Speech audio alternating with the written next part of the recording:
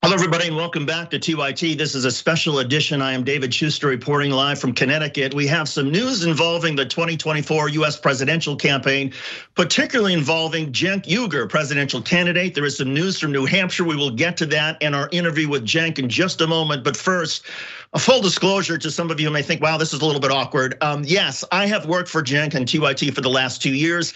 I've been friends with Cenk for a lot longer than that, and I have publicly and privately endorsed his presidential campaign and volunteered to do anything to help his effort. However, for the next 30 minutes, I'm gonna take off that hat and put on the hat of straight news journalist and ask all the tough questions, including some adversarial ones that I would ask of any candidate, including one who is in the position that Cenk is in now. So with that, let's get started and welcome Cenk Uygur to the program. Cenk, thanks for joining us. Thank you, David. All right, Cenk, there's news out of New Hampshire. You're getting a hearing this Thursday from the Election Ballot Law Commission. What does that mean and how significant is this to your campaign? Yes, so what we've done is we're filling out all the normal forms to get on ballots in different states like Nevada and New Hampshire. We've been on time, we've followed every guideline there is. And so far, those two forms have had some version of language of you need to be a natural born citizen to be on the ballot. Now, we believe that that is incorrect. The FEC has already ruled that you can run as a naturalized citizen. The question is left up to the Supreme Court as to whether you could serve as a naturalized citizen. And we're going to make the argument to the Ballot Law Commission in New Hampshire that they should not make this decision, the courts should. And we have an excellent legal argument for that we're going to unveil at that hearing on Thursday, 10 a.m. in New Hampshire. And from my perspective, I would love as many people who are interested in this campaign to show up there in Concord at the Ballot Law Commission hearing as they can. At 9:15 a.m. is when we're going to gather, and then at 10 a.m. is the hearing. And we're going to argue to get me on the ballot. And if we win that case, I would be the first naturalized citizen on a presidential ballot ever. Now, I've heard the argument made from other people who are naturalized US citizens born outside the United States, whether it was the Ted Cruz campaign or supporters of Arnold Schwarzenegger or Jennifer Granholm, when they were hoping that somehow they would get in the race, that the Constitution, yes, was originally written, you have to be 35, born in the United States, or a naturalized citizen at the time of the writing. But there's this argument that the 14th Amendment, the due process clause, could in fact amend that, or a court could look at the 14th Amendment and say, no, wait a second, maybe the 14th Amendment gives somebody who's a naturalized citizen the same rights and privileges as somebody who was born in the United States. Is that sort of where you're going here? Yes, so the 14th Amendment says that anyone born or naturalized has due process and equal protection of the laws. They did not put an asterisk in the amendment saying, except for naturalized citizens in the case of the presidential race. No, it was an amendment that amended the earlier discriminatory parts of the Constitution. So in the original Constitution, it says that African Americans are 3/5 of a person. That was obviously amended out of the Constitution. Even though you could open up the Constitution and see it in the original Constitution, it doesn't mean that it applies. The 14th Amendment, we will argue, has done the same thing for the clause saying that naturalized citizens are basically second-class citizens and cannot run for president of the United States. We believe that has already been amended out, and it couldn't be any clearer than the 14th Amendment saying born or naturalized. So now there's many other cases that we're going to cite, including the FEC case saying that there's no question that we should be able to run for the office, and we believe that New Hampshire should get their say. And so that's why we're encouraging people to come out, not only, and if you can bring signs that says let them run, but more importantly in New Hampshire, the signs that say let us vote, because New Hampshire is an important voice here, and they could use that voice to actually affect this issue. So if I'm on the ballot, Joe Biden is not running in New Hampshire because of a disagreement that he had with New Hampshire and the DNC. So he's going to be running in South Carolina, but not in New Hampshire. I could actually win that state. And not only could I believe I can win all the states, obviously, but that one is particularly very realistic. And you should let the voters of New Hampshire weigh in on that. And so that's why I'm inviting all press, all supporters to come there. And obviously you could find out more at cenkforamerica.com and facebook.com/Cenk Uygur official, where we'll be giving more campaign updates. But it's at the State Archives Building, 9 Ratification Way, Concord, New Hampshire, 9:15 a.m. on Thursday is when we're gathering. And I wanted everybody to make sure that they know in case they support it. I want to let the control room know that I'm aware that I'm having a technical issue with the camera here, and that's why you're not seeing streaming video, and I'll try to get that fixed. But Cenk, when you announced a few weeks ago that you were running, you said you were running as a proxy for any other candidate. There is another candidate, another Democrat in the race, Minnesota House member Dean Phillips. He has also said that Joe Biden cannot beat Donald Trump and that therefore there has to be another Democrat. He has also said his primary issue is campaign finance reform. So does he qualify as that other Democrat? And if not, why not? So it's a good question. First of all, Dean Phillips and I disagree on many different issues. He's more of an establishment Democrat. Obviously, I'm a progressive Democrat. And so while he says he's for campaign finance reform, I would love for him to have the position of banning corporate PAC money and not taking corporate PAC money. And by the way, I'd like to clarify something I said on a couple of interviews, including here on the Young Turks. While since the DNC has not banned super PAC money in primaries, I'm open to that. I don't think that any year is going to come, but I'm not going to unilaterally disarm. But I will not take any corporate PAC money. No way, right? So I would encourage Representative Phillips to do likewise, not only in his campaign, but also when he's in the House, because he's a representative. But I like that Dean Phillips got in the race. So like the traditional politicians say, me, right? I'm not saying that at all. I love that Dean Phillips got in the race. I want more people to get in the race, and I want us to have a super strong primary, and I want the Democratic voters to decide. And if they like me best among all those choices, wonderful. If they like Dean Phillips more, great. But why am I and Dean Phillips and Marianne Williamson not sufficient as part of the point of your question, I think, David. And so look, if they allowed for a debate and we had a real primary, then we are perfectly sufficient, right? But since the DNC is saying we're gonna shut out everyone else, and this is not a real democracy as long as the DNC runs it, what we're gonna do is end all debates and all discussion about this, etc. We need, much more importantly, we need Joe Biden to drop out. I mean, he's being intensely selfish. 2/3 of Americans do not want him to run. 2/3 of Democrats don't want him to run. He's 80 years old. He's at 37% on the polling. So I think what Dean and I are saying is similar in that get everybody in this race. This is not fair to Democratic voters that the DNC and the Democratic Party is saying, no, we're gonna pick an incredibly weak candidate who's polling at 37% when we think democracy is on the line, and no one is allowed to contest that. So we disagree. I hope Governor Newsom, Governor Whitmer, Governor Beshear, Governor Shapiro, Governor Pritzker, that they all come in, and I would love to do a debate with all of them. So let's have the strongest possible primary to have the strongest possible candidate. When you were asked about Marianne Williamson a couple weeks ago, you said, well, she has not broken through, and therefore that was another reason for you to get in. Is that the threshold? And at what point do you determine whether you or whether Dean has broken through, or anybody else, any other Democrat? At what point do you say, okay, now we need to coalesce in order to defeat the Democratic establishment candidate, President Biden? Yeah, I think that's easy. So logically, as soon as we have the primaries, that you'll sort that out. So let's take a hypothetical. Let's say that Governor Josh Shapiro, Biden drops out, or Biden stays in and Governor Josh Shapiro comes in anyway. He's the governor of Pennsylvania, beat a Trump acolyte by 15 points easily. He would nearly guarantee the state of Pennsylvania, which is one of the swing states that Joe Biden is losing. Joe Biden is losing 5 out of 7 swing states. The point here, guys, is to beat Donald Trump. And we should not defer to authority and go, oh, well, our dear leader, even though he's polling terribly and is almost guaranteed a loss, we have to bow our heads to him and do whatever he says. No, I think I'm the right candidate. cenkforamerica.com. But if it turns out, David, that we have a primary race and Governor Shapiro wins easily in Iowa, New Hampshire, South Carolina, and he's sitting at 55% and I'm sitting at 5%, Of course, I'm not going to continue to go on.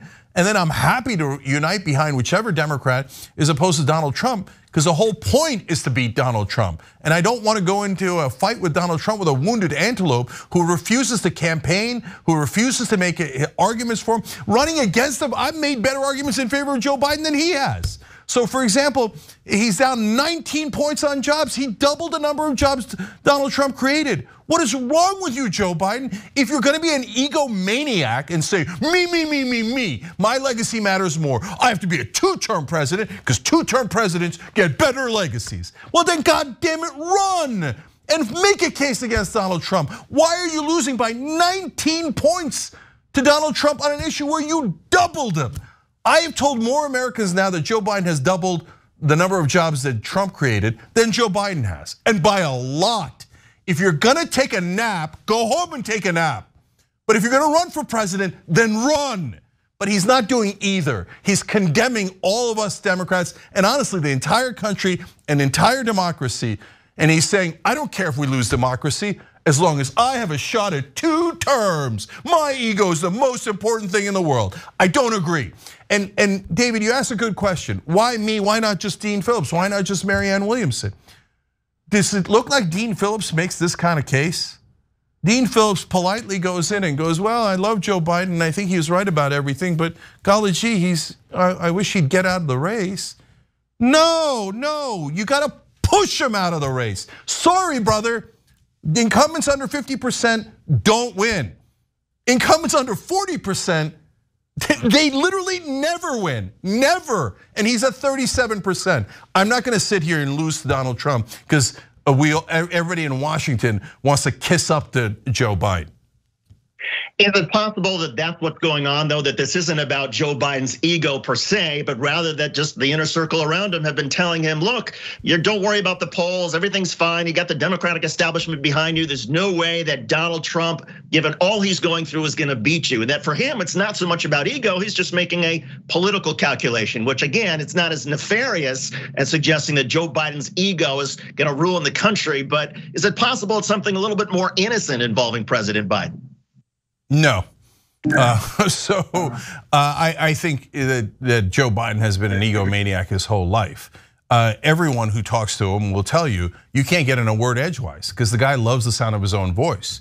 He doesn't let anybody else talk. It's all me. Why? Why would you? He said he was gonna be a transition president. Why would you run again? When you're 80, everyone on planet Earth can see you're having cognitive difficulties. You're polling at 37%, you're losing 5 out of 7 swing states, you're losing to 10 points with independents, you're down 15 points from when you barely beat Trump last time. Look, if someone's got a better answer, corruption, David, I'm not even sure I think there are good people around him who are probably encouraging him to do the right thing. And by the way, the great news for Joe Biden is if he retires now, he retires an American hero. He beat Donald Trump, he created over 14 million jobs, good steward of the economy, and bows out gracefully. Then all the history books write Joe Biden as a hero. If he loses the country on his watch, he becomes one of the primary villains of American history. He's not a normal candidate. If Josh Shapiro or Gavin Newsom loses, well, hey, the Democrats chose the best candidate they thought had the best chance, and they lost in a normal race. And they at least started above Trump. Every one of those governors would start the race significantly above Trump instead of below Trump, right? But if Biden loses to Trump, history's gonna look back and go, why did you run when you were at 37%? Why did you run where every sane political analyst thought you were gonna lose? And you said democracy was on the line, and you played dice with democracy because you wanted a second term? So, David, I know you're asking me questions. I don't know what your opinion is, but I don't see any other reason why Joe Biden is in this race other than his gigantic, ridiculous ego, which is endangering the entire country. It's also an ego, of course, that's not just for Joe Biden, though. I would argue it's also the Democratic National Committee. And in fact, the reaction to Dean Phillips getting the race, Minnesota's own governor, Tim Walz, who's a Democrat, who's a friend of Dean Phillips, he reacted, he sort of bristled at the notion that Dean Phillips would get, and he said, we're gonna have our nominee in President Biden, and that will get done. That immediate dismissiveness from the DNC, what do you make of it? And have you heard anything directly yourself all from the DNC or from people close to President Biden. Yeah, no, President Biden's team has bought a couple of websites that are a variation of my website. So it's obvious that they've noticed and they're a little worried. Good. The correct website is cenkforamerica.com. And I probably got under their skin by buying bidenisgoingtolose.com, and it redirects to my campaign website. So they did likewise. But with Dean Phillips, they've launched all the ships. And because in their Washington minds, they're like outsiders, like Americans would want populist progressives like John Fetterman. Oops. Oh, there's no way an outsider is gonna win. I mean, they're not even corrupt. They won't even take corporate PAC money. So they view me as a smaller threat. I'm being honest about it. But when Dean Phillips got in, they're like, oh, he's a congressperson. That is an important, privileged person. Okay, so since he's a human being and he counts, we're gonna attack him with all we got. So every mainstream media article has attack quotes against Dean Phillips from Democrats. So this is the standard smear job that the DNC does to any Democrat that isn't picked by a dear leader. The Democratic Party is not supposed to be the authoritarian party, that's supposed to be the Republican Party, but the DNC has turned it into totally authoritarian. Everyone must bow their head to the weak leader who is almost definitely going to lose. Otherwise, you'll be smeared to no end. So everyone is out there smearing Dean Phillips. Oh, he shouldn't run. Molly Jong-Fest, who I like otherwise, said that he was a privileged white guy. What do you think Joe Biden is?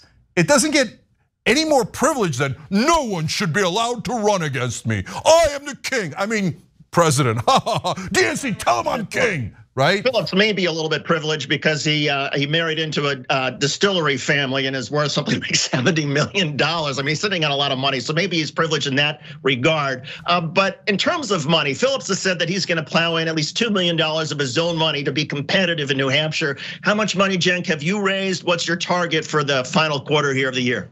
Yeah.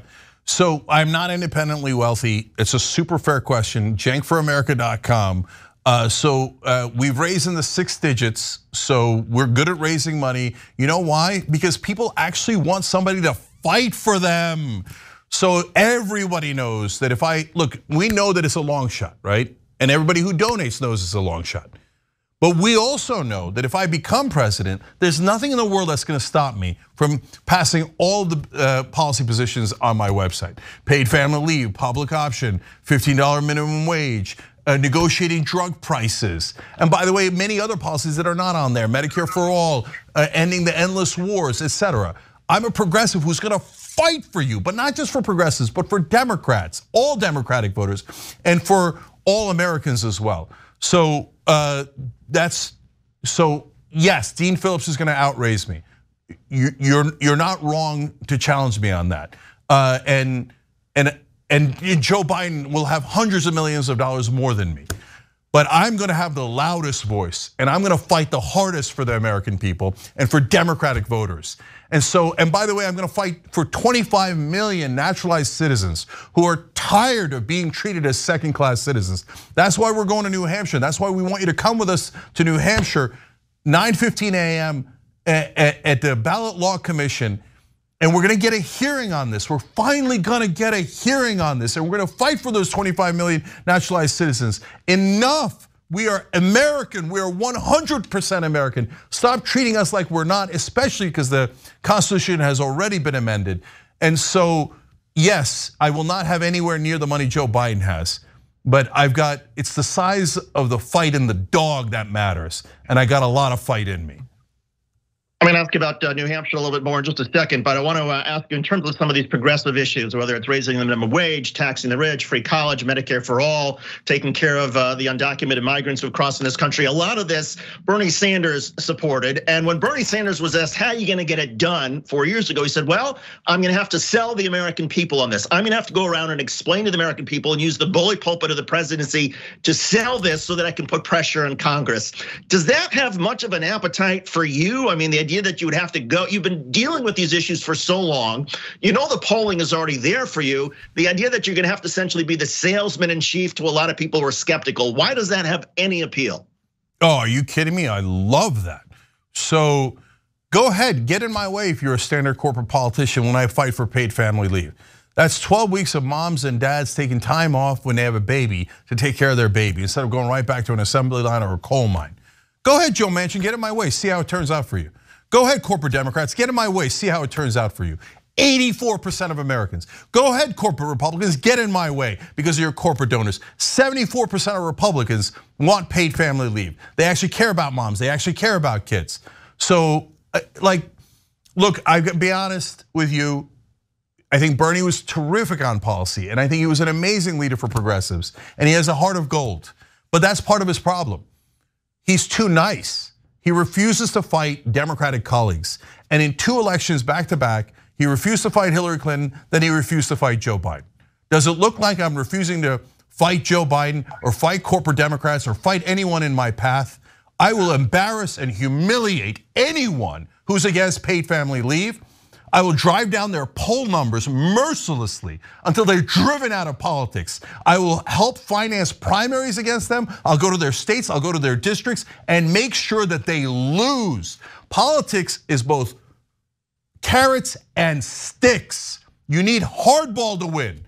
But Democrats have gotten lazy and comfortable and corrupt. The Democratic leadership has. Their voters are amazing, and they let down their voters every time because they never fight for them. Imagine a Democrat fighting for you. I know it seems unimaginable, but does it look like I'm gonna have a problem with it? I can't wait to do that for you guys. And I guarantee you that everything on my website, we pass it because they're all incredibly popular.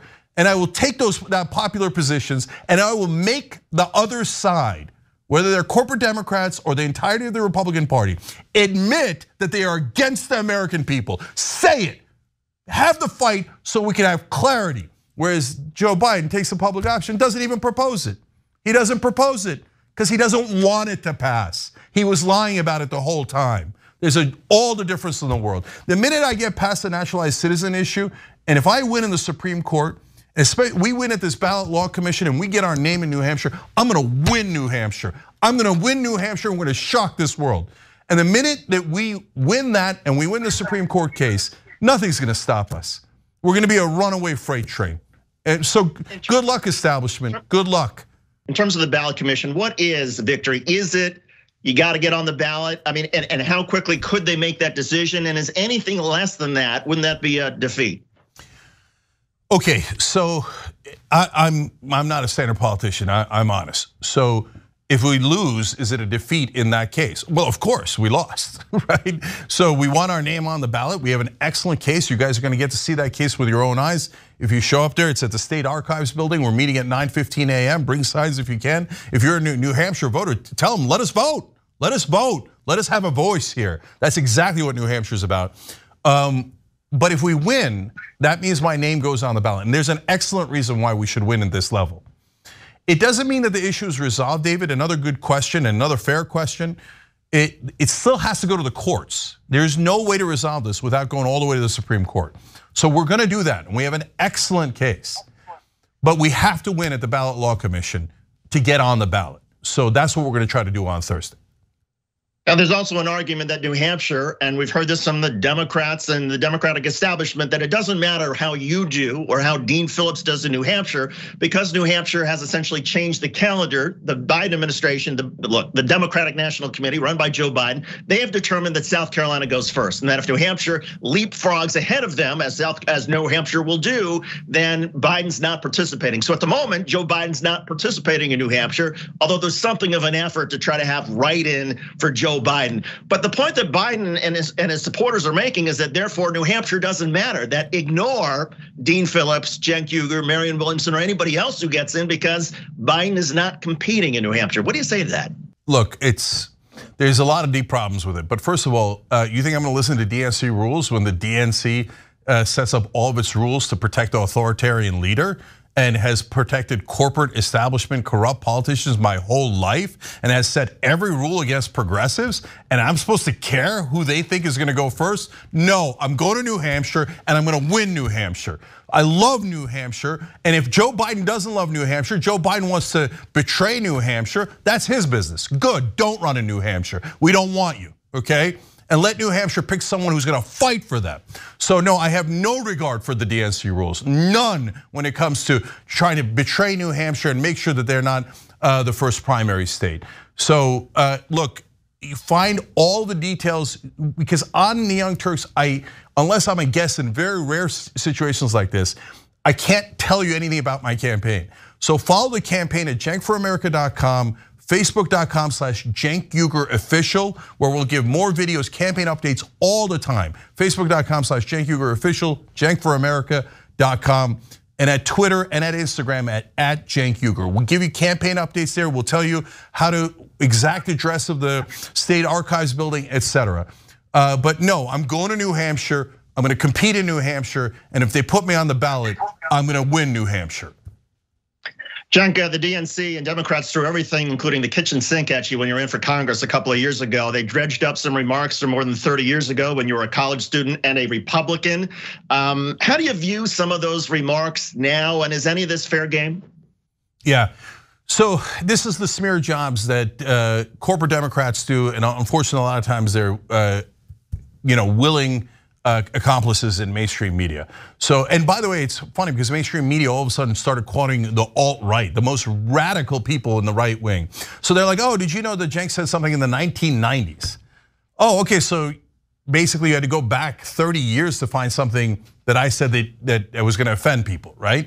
So yes, that was a different person back then. I was trying to be a Republican, etc. So some of the comments I've apologized for, but I wanna be super clear. A lot of the comments are totally taken out of context. They're jokes that mainstream media lied about and pretended were not jokes. They didn't even explain that they were jokes. And so, and then they called me anti-Muslim when my background is Muslim.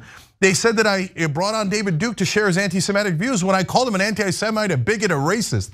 So mainstream media, if they view you as a threat, will seek and destroy. That's what they're doing to Dean Phillips right now. But Dean can be polite all he likes. I'm not Dean.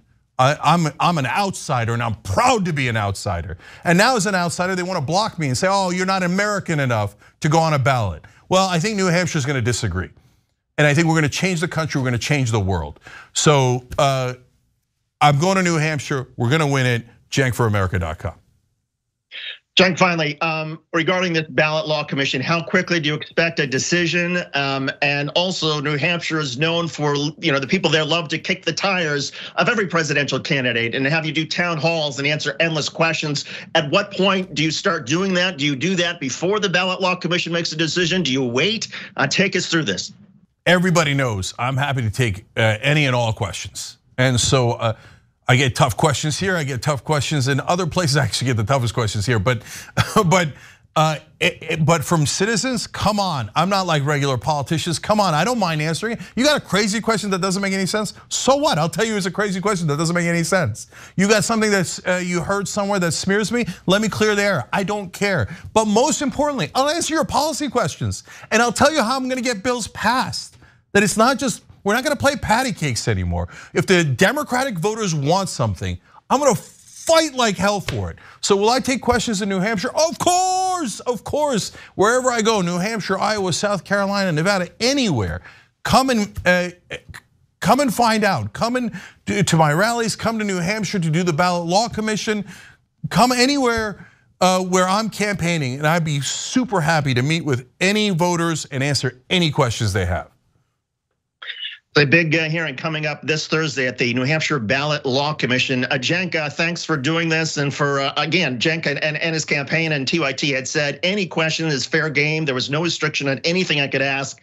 Cenk, thanks for doing this. We appreciate it. And to everybody out there who is watching and listening, you heard it. We will stay on top of the news coming out of New Hampshire, whether it involves Cenk Uygur or any other presidential candidate.